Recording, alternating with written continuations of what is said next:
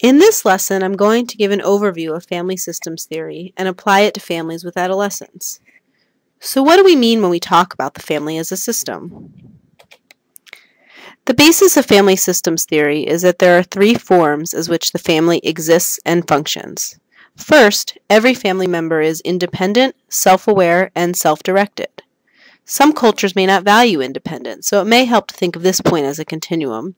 There are degrees of independence, and certainly every individual has some degree of being self-directed, even if it's just in thought and not in action. Second, the family has a unique way of functioning as a whole that requires the communication of meanings and social position. And third, the family must operate within the larger social system. These second and third points apply really well across the board. All families need to create a shared meaning, and here family may include extended family, elders, the Hmong clan, however family is defined in a given culture. Having to operate within the larger social system has particularly powerful implications for immigrant and refugee families, and we'll come back to this in a minute. So what does this mean for families during adolescence? The first two premises of family systems theory that were just introduced are particularly important here.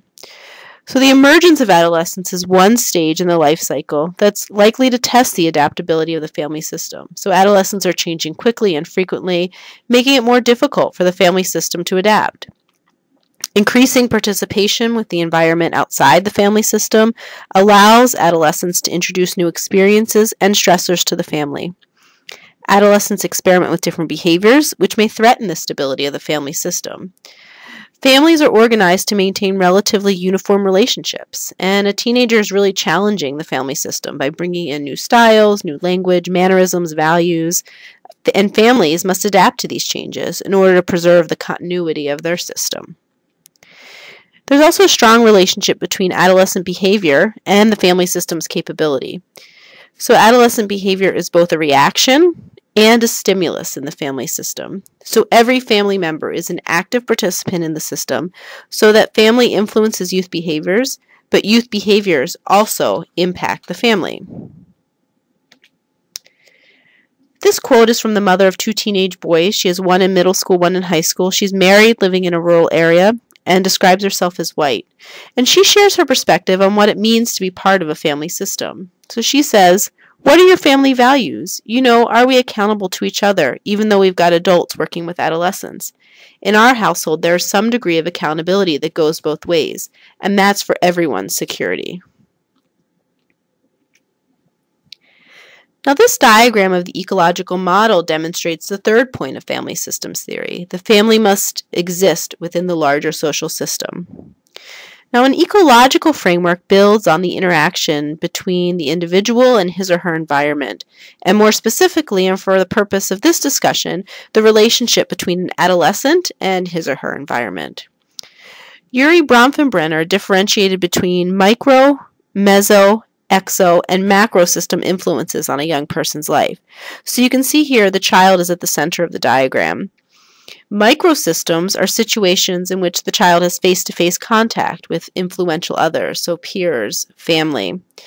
Mesosystems are the relationships between these microsystems. So, for example, the relationship between a parent and his or her workplace. The exosystem are those influences on a teen that are not necessarily direct, but still have an influence. So, for example, friends of the family, whether a teen lives in an urban, suburban, or rural area, and the school that he or she attends.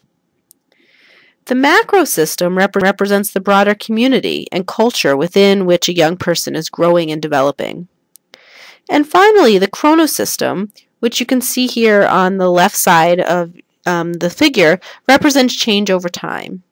So an ecological framework is not static, but rather a product of the individual, the family, and the culture and historical time in which they're living and growing.